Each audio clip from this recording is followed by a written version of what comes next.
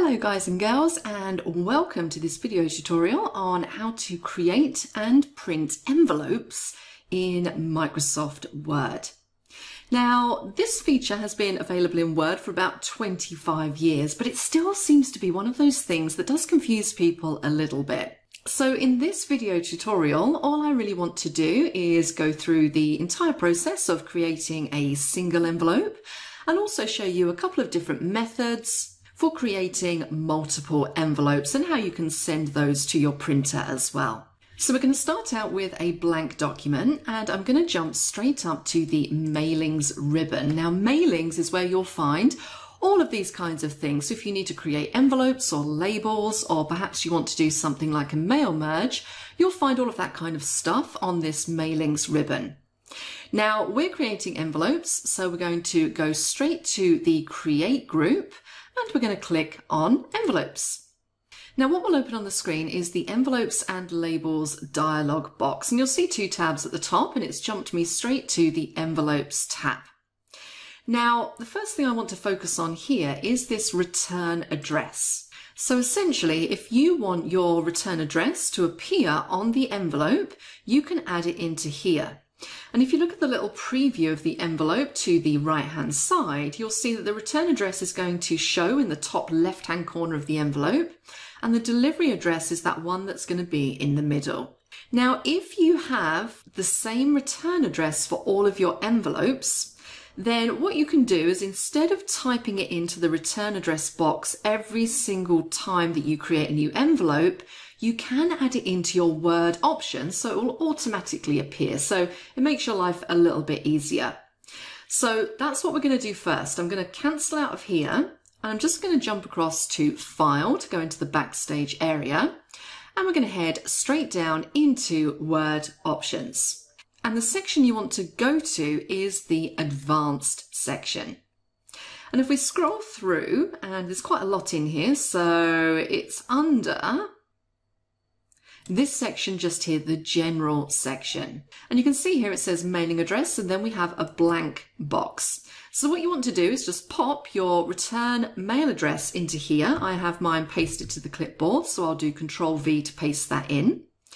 Click on OK. Then whenever you create an envelope, it's going to automatically populate your return address in there.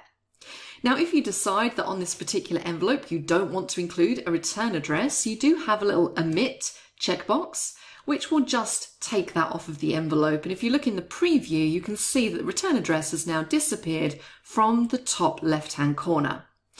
Now, in this case, I do want to include it, so I'm going to untick that checkbox.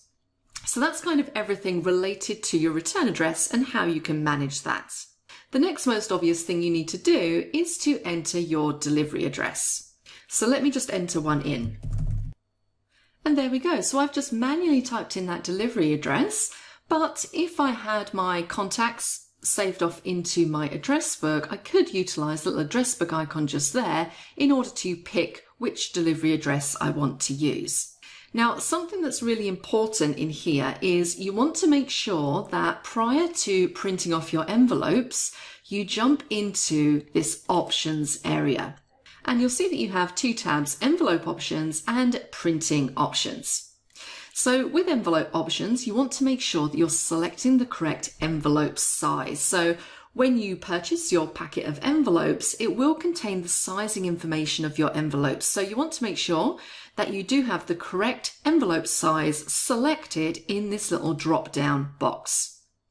Also, if you wanted to adjust the way the delivery or return address looked, so you can do things like change the font, make it bold, change the color, then you can do that from within this section as well.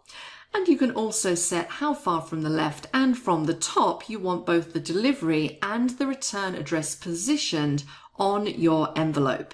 Let's jump across to printing options, because this is a really important section.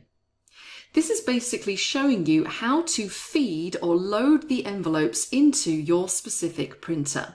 You can see at the top it's picked up there that I'm attached to a Canon printer. Then underneath I have feed method, and it's highlighted one of them in blue.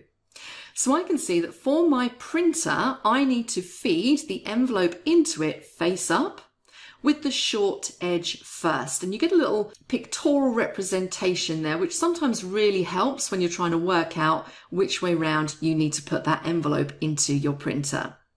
So make sure you have the correct feed method selected. Make a note of how to load your envelopes into the printer. Click on OK. And then it's time for you to do exactly that. At this stage, I would go and I would load my envelopes into the printer. Once you've done that, you then have two options. I can either choose to send this information directly to the printer, or I can choose to add it to my document. Now, if I'm just doing a one-off envelope, I'm probably going to want to just select print. I don't need to keep this information. I'm just going to send it straight to the printer. However, if I want to maybe reuse this information, or maybe I want to print it at a later time and save it into a document instead, I would choose the Add to Document button. So that's exactly what I'm going to do in this case. So let's click Add to Document. And you'll see there it loads up into my blank document, my envelope, and that is exactly how it's going to look when I print this document out. So if I wanted to reuse this or keep it for another time, all I would need to do would be to go up to File and save this document as normal. Now that's all well and good, but in this example, we've just really looked at how you can print a single envelope. More often than not, you'll probably want to run off maybe a batch of envelopes. And those envelopes won't necessarily all have the same address details on the front of them. The more likely scenario is that you want to run off a load of envelopes with lots of different addresses on the front of them. So how can we create multiple envelopes? Well, there's a couple of ways that you can do this, and which one you choose really depends on how many envelopes you want to print. So for example, if I need to print off a big batch of envelopes, maybe 200-300, maybe I'm running an event and I need to send invites out. If I'm printing off that number of envelopes, my best option is probably going to be to use a mail merge to do that. Now, I'm not going to go into how you can create envelopes using mail merge in this particular video tutorial, but just note that if you do have a lot of envelopes to print out, mail merge is probably going to be the easiest option for you, particularly if you have the contact details stored off in an Outlook address book, or maybe even something like an Excel file. Mail merge is going to make it super simple for you to run off lots of envelopes quickly. But what about a slightly different scenario? I'm printing more than one, but I'm not printing 200, 300. I'm not really printing enough to justify all the extra effort that's required to put together a mail merge. Maybe I have 5 to 10 envelopes I need to run off, and they're all going to different people. How would I do that? Well, it's quite simple. I'm going to make sure that I'm clicked at the top of this envelope so I can see my cursor flashing there before the return address. I'm going to go up to the layout ribbon and I'm going to insert a next page section break. So that essentially pushes the envelope that's done down and gives me another one. I'm going to make sure that I've clicked my mouse in this top envelope. And then I'm going to jump back to Mailings. I'm going to go to Create Envelope, and I can now enter in my second delivery address, like so. Then all I need to do once I've added this new delivery address is click on the Change Document button, and it's going to add it onto that particular envelope. And I would repeat this process for however many envelopes I needed. So again, if you're just doing 5 to 10, something like that, this is going to be a lot quicker for you and a lot easier than doing a mail merge. Let's just do it one more time because there are quite a few parts to that and you have to be quite specific about where you're clicked in order for this to work. So make sure that your cursor is clicked at the top of the current envelope. Go up to Layout, go to Breaks, and insert a next page section break. Now you'll see that my cursor is clicked down here on the second envelope, so it's super important that you click in that top envelope before going to Mailings, Envelopes, and entering in your new address. Like so. Click on Change Document to add that in, and you can carry on going for as many envelopes as you require. If you want to save them, just jump up to File, go down to Save As, and save your document as normal. And that's it, really straightforward. We've seen there how you can create a single envelope, and we've talked about the two different options that you have when it comes to creating multiple envelopes.